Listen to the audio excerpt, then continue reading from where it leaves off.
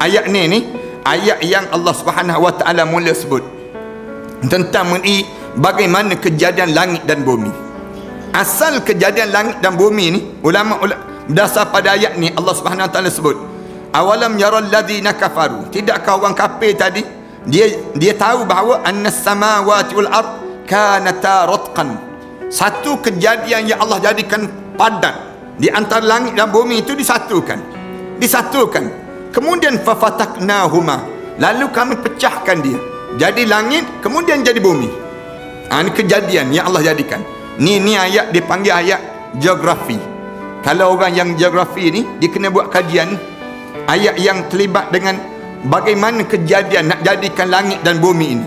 Fafataknahuma, dalam tafsir je ulama-ulama kata asal kejadiannya satu je, tapi Allah pecahkan jadi dua, satu langit, satu lagi bumi. Sebab tu dipanggil 7 lapis langit, 7 lapis bumi. Tu dipanggil demikian. Bumi ni ada berapa lapis? 7 lapis. Kemudian langit pula berapa lapis? 7 lapis. Kemudian fafataknahuma, kami pecahkan di antara langit dan bumi tadi.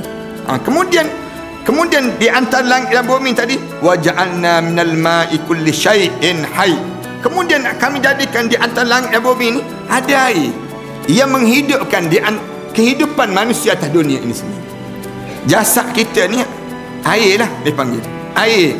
Kalau dalam tuadan kita ni, bumi ni sendirinya hampir 70% merupakan air. Kemudian tanah ni sendirinya sikit je. Jasad kita ni pun sama juga. Kalau tak ada air, mati kita. Jasad kita ni, dalam hidup kita ni Allah kata di antara kejadian waja'alna minal ma'i kulli syai'in hayy, setiap daripada benda yang hidup ni semuanya ada air yang menghidupkan itu. Allah jadikan dalam setiap kejadian ini, kamu kena faham bahawa aku yang turunkan air ni dan aku hidupkan dia. Padahal air ni tak ada apa-apa pun. Air ni kalau kita pegang lembik, kemudian cair, kemudian menitik, begitu je. Tapi walaupun begitu, dia sumber kekuatan pada kehidupan. Kita tengok bunga kita lah, kok bunga kita ni tak disiram 2-3 hari je mula layu terus. Kita ni pun sama juga. Bila nak buka puasa, letak 10 jam air.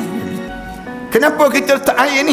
Air ni macam-macam jenis air ni. Laicikang ada, natadi koko ada, siap semua ni. Air tebu ada, soya ada. Kenapa kita letak air? Kerana kami jadikan kamu untuk hidup ini dengan air. Air ni menghidupkan dalam hidup kamu. Cara Allah jadikan. Bumi ni subur. Kenapa? Kerana ada air je. Buatnya bumi ni tak ada air, kering kontang je. Bila kering kontang ini yang menyebabkan dalam keadaan demikian, kita ni akan jadi semakin jauh dipanggil daripada kekuatan dalam kehidupan. Allah jadikan waja'alna, kemudian kami jadikan waja'alna minal ma'i kulli syai'in hayy. Kami jadikan daripada air itu setiap sesuatu hidup kerana ada air. Itu cara Allah Subhanahu Wa Taala sebut demikian. Sama ni ayat-ayat ni kena buat kajian. Allah kata orang kafir ni tak kena kaji ke? Kalau orang mukmin ni betul-betul dah boleh buat kajian. Orang mukmin ni orang yang belajar, dia tahu. Sebab tu orang mukmin ni orang yang cerdik dipanggil. Orang yang dia diajar supaya kamu jangan membodohkan diri kamu, jangan. Di antara cara kamu jangan bodoh, kamu jangan minum arak. Bila kamu minum arak, kamu akan membodohkan diri kamu. Jangan kamu isap dadah. Bila kamu isap dadah, kamu membodohkan diri kamu. Macam mana nak suruh kamu jadi cerdik? Kamu diajar supaya sentiasa belajar. Dan jangan rosakkan diri kamu dengan di waktu ini, dengan kamu tidak mempunyai ilmu dalam hidup kamu, lalu kamu tidak beriman kepada Allah Subhanahu Wa Taala. Orang kafir tak, dia tak guna yang disebut dengan kekuatan yang Allah kurniakan pada diri dia. Dia tak guna kekuatan apa dia? Kekuatan akal fikir.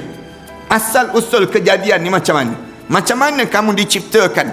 Bagaimana Allah jadikan langit dan bumi? Bagaimana kehidupan ini hidup dengan air? Macam mana kekuatan yang tersendiri yang Allah jadikan itu?